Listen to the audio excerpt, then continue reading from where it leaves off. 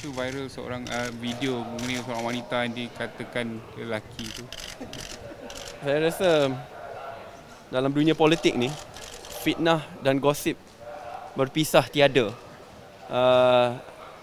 Izinkan saya terangkan. Pertama sekali saya dengar ada fitnah berkata dia ni PA ataupun sekretari saya. Itu jelas fitnah, senang nak check, tanya pegawai tertinggi kat KBS lah atau tengok dekat list portal kementerian, di situ dah tahu tidak betul.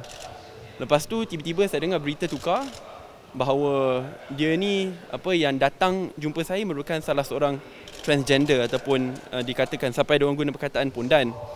Lepas tu saya terus semaklah dengan kumpulan sebab dia bukan datang bersorangan, dia datang dengan satu kumpulan. Tu saya tanya, betul ke ni? Tu saya baru dimaklumkan bahawa dia ni dah ada anak 2 orang, anak kandung. Saya rasa semua boleh, itu jawapannya tersendirilah.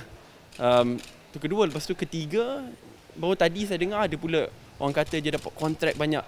Itu ni pertama kali saya dengar. Yang saya tahu setiap hari memang saya jumpa banyak orang dan dia datang dalam satu kumpulan. Saya tak tahu kenapa orang fokus kat dia seorang dan bukan lagi 6 orang yang datang bersama.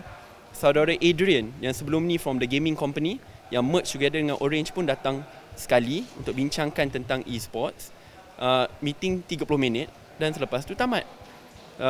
Sebab tu dalam bab ni tiba-tiba orang kata dia PA lah, sekretari lah, dia ni pondan transgender. Ini perkara yang saya rasa tidak kena-mengena dengan mesyuarat yang kita bincangkan pada masa tersebut. Sebab itu dalam bab ini, I think saya selalu tekankan dalam politik ni, gosip dan fitnah memang berpisah tiada.